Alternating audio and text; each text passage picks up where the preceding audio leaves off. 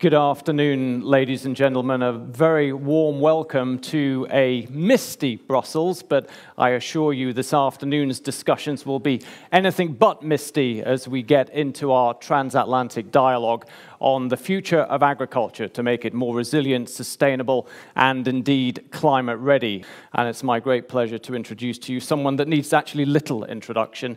He is, of course, a two-term former European Commissioner for Environment, Research and Innovation. He is a co-chair of the United Nations International Resources Panel. He is the chairman of the RISE Foundation, but it's in his context as chairman for the Forum for the Future of Agriculture. I give a warm welcome to my great friend and colleague, Janez Potočnik. Thank you, Mark. Dear friends, in particular those coming across the Atlantic, good afternoon to everybody. It's a real pleasure to see all of you this afternoon, and in particular, as I said, warm welcome to the members of the delegation, which has traveled from the United States ahead of the formal stakeholder meeting for the EU-US collaboration platform on agriculture. As you know, the forum mission is help build a more resilient, sustainable, and climate-smart food and agriculture system, both in Europe as well as globally.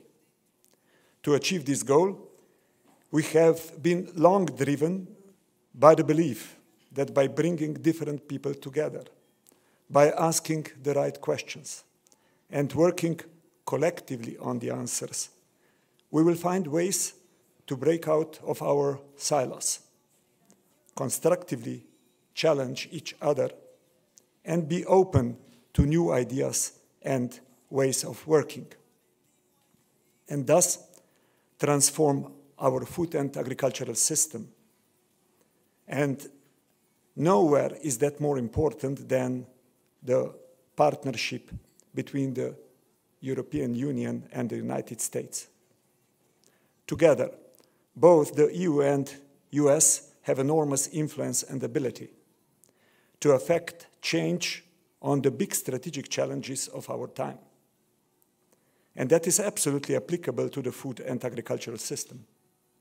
In the past, we have to acknowledge that we have not always seen eye to eye, but many of us have long thought that by seeking to understand each other's approach better, by sharing in each other's learnings and ideas, and working together to innovate, not just in technology, but in practices, we create a platform for the European Union and United States to lead in building a more resilient, sustainable, and climate-smart food and agriculture system. And never has this been more important than now.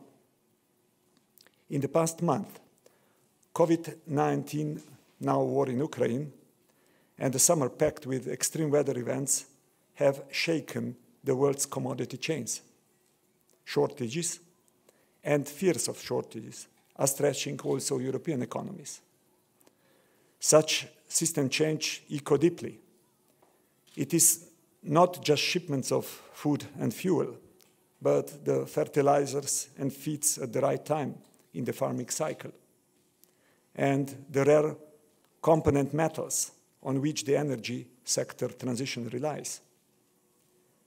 Most developed economies and the euro area are experiencing inflation at historical levels. All the governing bodies are focusing on providing stability, on addressing the energy, food, materials crisis, and improving their security provision. They do not have an easy task, and one which is made harder by the climate and biodiversity crisis, which is more enduring and arguably existential.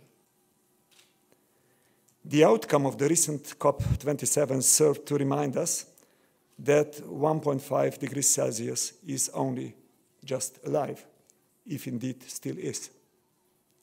Whilst in Canada, the COP15 is discussing ways to conclude a Paris-style agreement to mitigate and reverse the extraordinary pressure on biodiversity and natural resources. Today, dear friends, it's also World Soil Day, a timely reminder that man's very existence depends on 50-centimeter layer of topsoil and the fact that it rains. Soil is the building block of agriculture and life, and yet we lose 24 billion tons of fertile soil every year, undermining our food system and releasing carbon back into the atmosphere. The very opposite of actually what we should be doing. The need for substantive action has never been more necessary and urgent. To an extent, I'm reassured. Many of you in this room today are at the leading edge of the creativity and innovation on both sides of the Atlantic Ocean. Innovation in terms of farming practices, digital technologies, the way you secure and trade in supply chains, and adopting enabling public policies, such as those under the European Union Green Deal or the US Inflation Reduction Act, all of which can regenerate our soils, conserve water, restore biodiversity, reduce emissions, and capture and store carbon.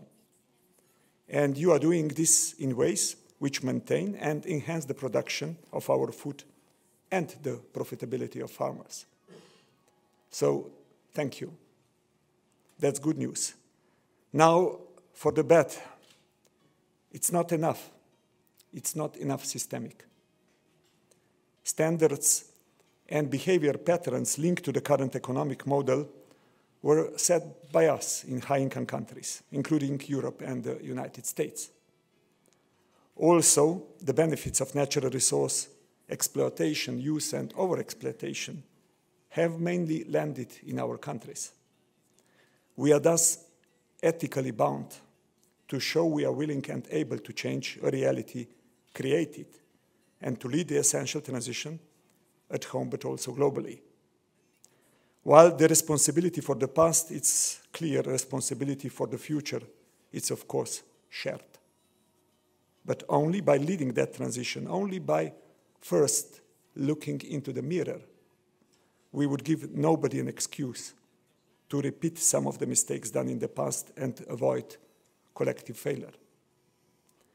I applaud the phenomenal amount of work that is being directed towards innovation to reduce the impact of our current system. But without full-scale system change, this innovation will unfortunately fall short of what is needed to meet our climate and biodiversity targets. As you meet here today, and over the coming days at the CPA, I want to ask you to keep a number of questions in mind. What would I need to do to take my innovation further, faster, with even greater impact? Who would I need to work with to make the ideas and innovation systemic?